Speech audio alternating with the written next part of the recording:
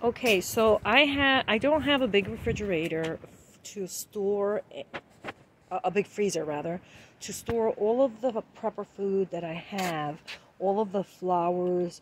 I have sprouted flour types of flours, different types, very, very nutritious and organic. This is going to make me healthier than I ever was, especially during a food crisis.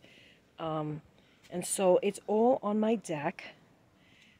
So over here, you have two boxes, one on top of the other. Over here, you have another box. And over here, you have two boxes, one on top of the other. Okay? And I'm just going to keep this out here for a minimum of 4 days. Quite frankly, it could go longer. So I'm not going to worry about counting the days. But then I'm going to bring the boxes back in the house.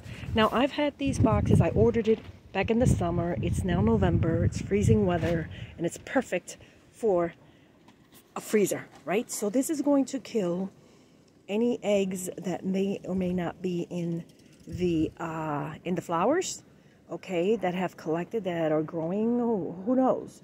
I'm sure that the flowers were in better shape when I first got them, but now that I'm going to freeze them before vacuum packing them, this is going to make a difference, and the flower is going to be in good condition for the future for a good 25 years. Thank you for watching.